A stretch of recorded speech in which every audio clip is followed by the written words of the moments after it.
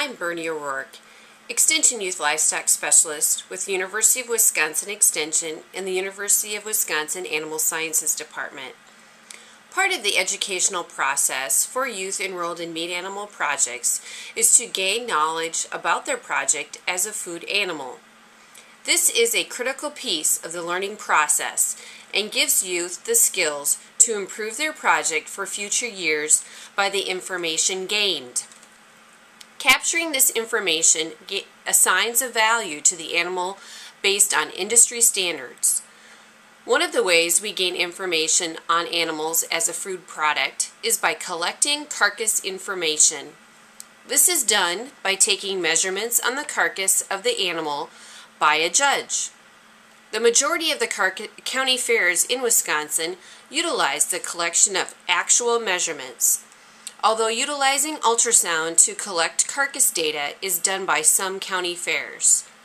Ultrasound is a technology that can capture carcass measurements such as back fat and loin muscle area without harvesting the animal. Although there are many pros and cons to using either carcass data or ultrasound, the important thing is being able to capture data and then being able to interpret what it means. In ultrasound, a technician will capture an image from the live animal in the same location where carcass information is collected. It produces an image from the ultrasound machine shown here. The technician will then use this image to estimate the back fat, loin muscle area, and in beef, a quality grade. Here is Ron Russell, Senior Lecturer with the University of Wisconsin-Madison Animal Sciences Department, to explain the carcass data and what it means. This is going to be a quick session on beef carcass evaluation. And just to highlight some of the things that are evaluated typically in beef carcasses in consideration of their value. Okay? So just as a brief review on a beef carcass, we have a hind quarter and we have a forequarter. The hind quarter consists of the carcass from the 13th rib back. The forequarter consists of the carcass from the 12th rib forward. The forequarter has two major primal cuts. It's the beef chuck and the beef rib. The hind quarter has the beef loin and the beef round. We tend to, in beef carcass evaluation, put a lot of emphasis on this cut surface that's between the 12th and 13th rib, which is where we evaluate the carcass for external fat deposit, as well as muscling. Those are what we'll use in the development of what we call a yield grade. And then we'll also consider this area to be able to look at and evaluate the quantity of marbling in the beef carcass. And the marbling is the intramuscular fat that's within the muscle itself that contributes to muscle quality. And then we'll consider the animal's age, and we do that mostly by a verification of the condition of these, what are called the buttons, or these cartilage tips on the top of these dorsal processes of the thoracic vertebrae. Okay? So in general, our consideration, our evaluation of beef carcasses is we'll look first and foremost at consideration of yield.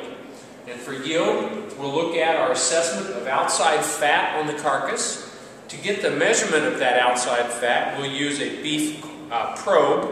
And this beef probe has 1/10 of an inch of fat measurement. And we'll simply take a measurement of the fat on a carcass at what we call the three-quarter lateral measurement. So we'll go 3/4 of the way around past this ribeye muscle, and we'll measure the fat thickness at that particular location. So for example, on this carcass, that would measure just over 3/10 of an inch of fat. Okay?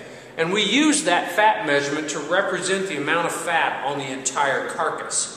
And so we can make adjustments if that for some reason doesn't represent, if we think it's had some fat that accidentally got trimmed off there or pulled off, we might adjust the amount of fat measurement up on the carcass. Okay, so that's a major consideration in beef carcass evaluation. Another major consideration in terms of yield grade is trying to get at how much muscle is in the carcass. And so to assess muscling in the carcass, we'll commonly use a beef grid. And the beef grid is put together in such a way that each dot on this grid represents 1/10 of a square inch of measurement. And so we'll lay that grid on this muscle in a way that we can simply do an assessment or do a counting of the number of dots that actually are touching the muscle of the ribeye, and we can count the dots and measure that. So for example, we would measure on this one.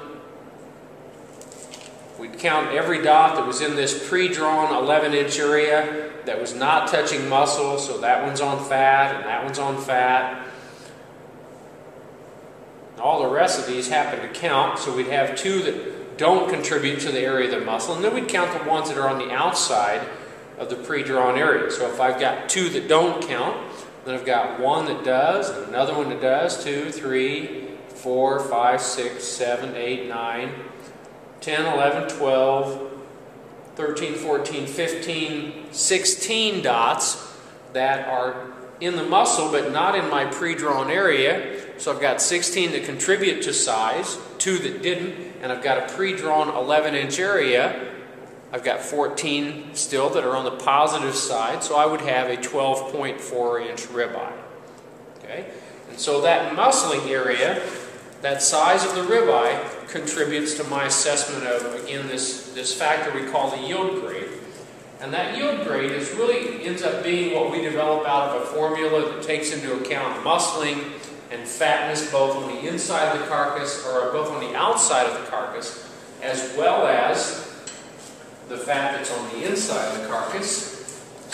And on the inside we've got what's referred to as kidney fat, or kidney and pelvic fat. The amount of kidney and pelvic fat also is another way we'll do an assessment of the amount of waste that a carcass has. Okay? And so those things get all figured into this number that we call a yield grade. So when we get all done, we've got a yield grade that takes into account outside fat, inside fat, muscling, and carcass weight. And the lower the numerical result that we get, the better. Because the lower yield grade is consistent with the carcass. It has a higher expectation of retail product yield. Okay? So we do that on every single carcass. The other factors that we consider, besides yield, which is cutability, is we look at beef quality. And we've already mentioned that briefly.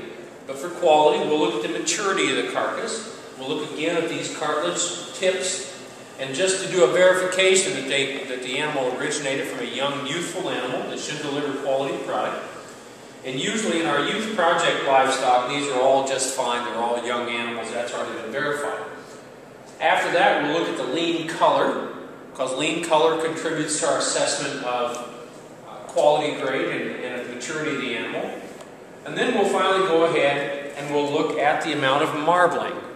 And the amount of marbling is assessed as the amount of fat flecks inside the muscle itself.